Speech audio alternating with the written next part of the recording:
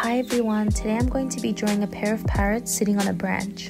For this artwork I start with a rough sketch and I start filling in the sketch by shading 3 to 4 layers of coloured pencil.